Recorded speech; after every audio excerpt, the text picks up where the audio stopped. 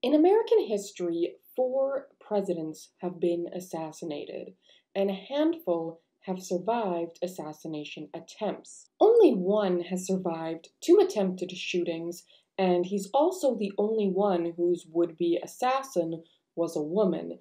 In fact, they both were. This is the story of the 2 women who failed to kill Gerald Ford. Gerald Ford was president from 1974 to 1977. The first assassination attempt took place in 1975 and was carried out by a woman named Lynette Fromm. Her nickname was Squeaky, and she was a member of the infamous Manson family. Although she did not participate in any of the murders, she was a prominent figure during the trial. She stationed herself, along with other family members, outside the courthouse and frequently spoke to the press.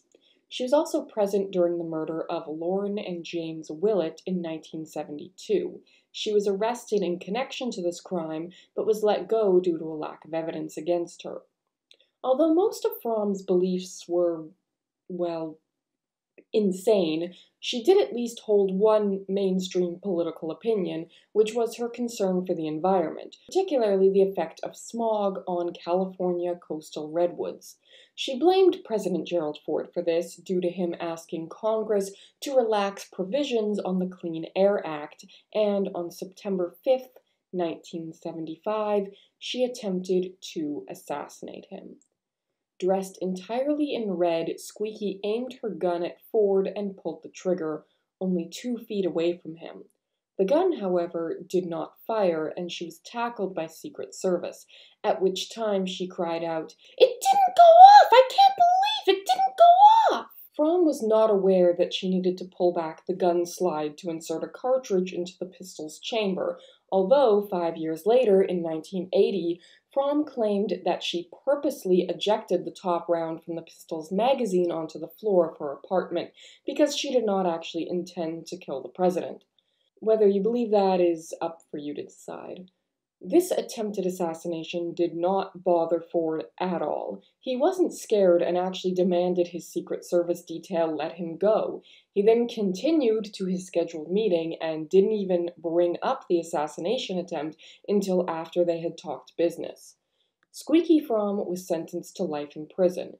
The other imprisoned Manson family members, Patricia Krenwinkel, Susan Atkins, Leslie Van Houten, and Tex Watson, all later renounced Charles Manson and expressed remorse and regret over the heinous murders they committed.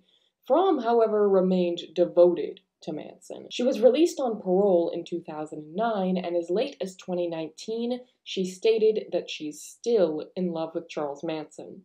Only 17 days after Fromm's attempt on Ford's life, another woman tried to finish the job. Sarah Jane Moore was a young woman whose friends described as having an obsession with Patty Hearst, who is someone I should definitely do a video on at some point.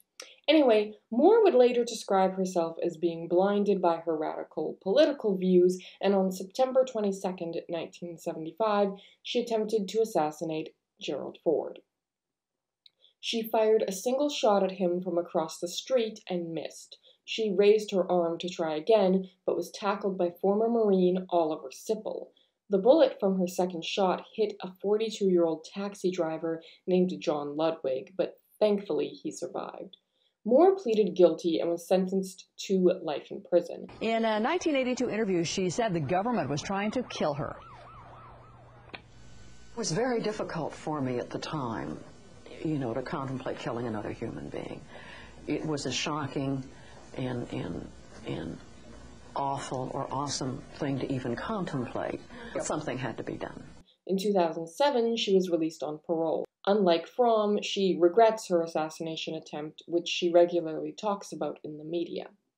So, there you go, the only 2 women to attempt to assassinate a US president. Both tried to kill Gerald Ford.